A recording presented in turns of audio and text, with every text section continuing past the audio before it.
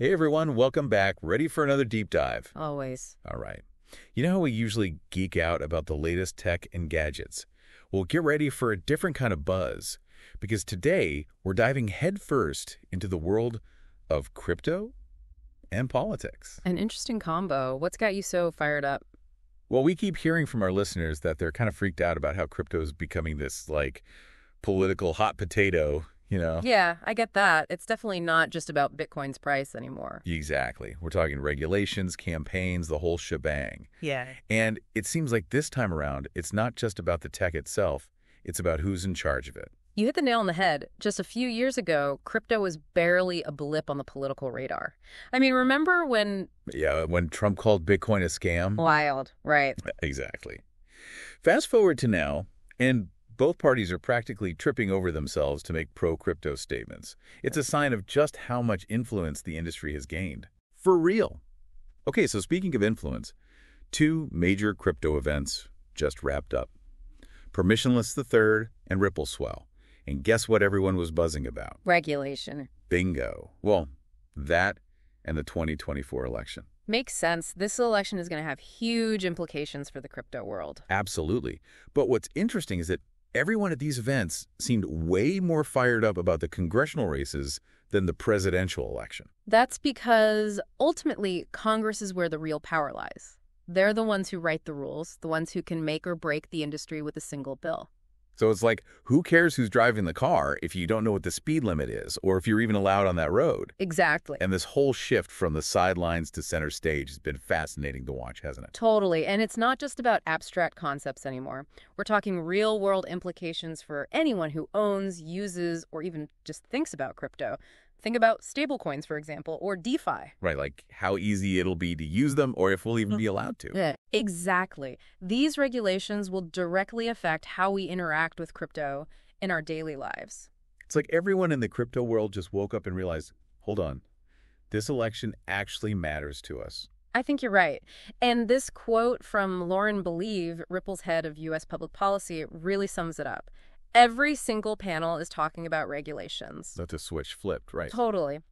We've moved past the point of simply advocating for adoption. Now it's about shaping the rules of the game. And that's where the 2024 election comes in. It's not just about picking a president anymore. It's about choosing the people who will be writing the rule book for crypto for years to come. Exactly. It's about electing people who understand this technology, its potential benefits, and yes, its potential risks as well. Because let's face it, going completely hands-off could be a disaster waiting to happen. Absolutely. The Wild West might sound romantic, but it's also a recipe for scams, market manipulation, and a whole lot of chaos. Which is exactly what we don't want. Right. We need sensible regulation that encourages innovation while protecting investors and ensuring the stability of the market. And that's why this quote from Jason Allegrante, Fireblock's head of legal and compliance, really resonated with me. I think that's why people are now being much more vocal about what the potential impact of this election is. It's like people are finally connecting the dots between who they vote for and what happens to their crypto investments. It's not just some abstract political game anymore. This is about your money, your future in this space. And what's really interesting is that this issue is becoming increasingly bipartisan. Yeah, it's not a left or right thing anymore. Both Democrats and Republicans are recognizing the economic potential of crypto, the jobs it can create, the innovation it can drive. Exactly. And with more first-time candidates who actually understand this technology entering the race, it feels like the stakes have never been higher. Kristen Smith, CEO of the Blockchain Association, put it perfectly. The most educated Congress we've ever had on crypto. Now that's a statement. Right. It shows how far we've come. And how much further we still have to go. Okay, so we've established that crypto is a major factor in this election and that the next Congress could be the most crypto-savvy yet. But what does that actually mean for the future of regulation? Let's unpack that right after this.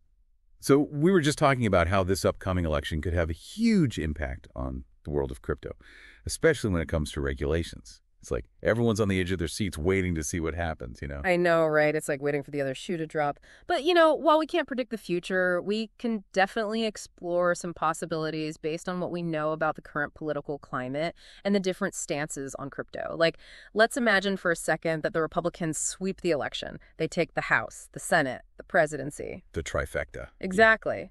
What do you think happens then? Well, if we go by what we've seen and heard, it'll probably mean a more hands-off approach to regulation. Kind of a let crypto be crypto mentality. Right, exactly. Less red tape, more freedom to innovate. The idea being to step back and let the crypto industry flourish without too much government interference. Sounds good in theory, but... But there's always a but, right? Always. And this is a big one. Less regulation also means less protection for investors, less oversight, potentially more opportunities for, shall we say, less than scrupulous activities to thrive. So it's a trade-off. More freedom, but also more risk. Exactly. Remember those Wild West analogies we were throwing around earlier? This is what that could look like in reality. A free-for-all where the potential for both massive gains and devastating losses skyrockets. High risk, high reward. A classic crypto story. Isn't it? But, okay, now let's flip the script. What if the Democrats maintain control? What then? Well, in that case, we're more likely to see a cautious, measured approach. Think. Regulations focused on consumer protection, market stability, that sort of thing. More guardrails, so to speak. Precisely.